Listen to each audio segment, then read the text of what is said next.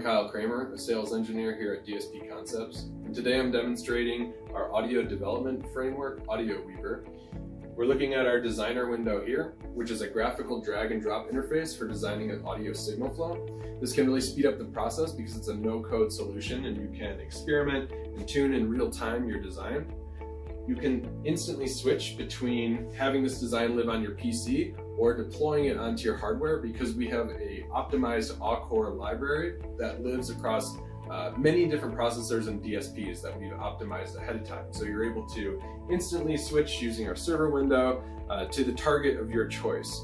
So right now this is running on an M7 device, and you can see here on our server window that we're running on a Cortex M7 and looking at some simple profiling statistics, how much CPU or memory the design is taking up.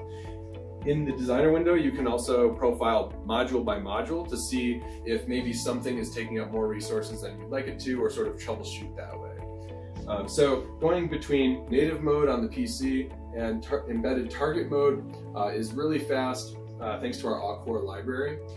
Right now we're showing a playback path, but say you want to add microphones to your design. We have our rapid prototyping kit here, where we have a range of different mic arrays pre-configured. In this case, a square mic array, but if you wanted to incorporate beamforming into your design, we've done that step optimizing these different arrays. But should you decide to create your own mic geometry, you can also plug in your own geometry using digital MEMS mics or analog mics into this rapid kit here using an adapter board, and the output from this rapid kit will be multi-channel ADAT, which you can then send into any off-the-shelf sound card running into your PC.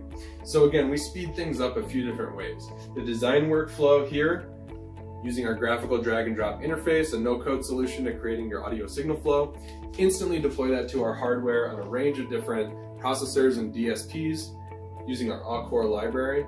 And then again, if you want to prototype with microphones, maybe using beamforming or just implement microphones in some way to your product, we can do that right here using our rapid hardware prototyping kit.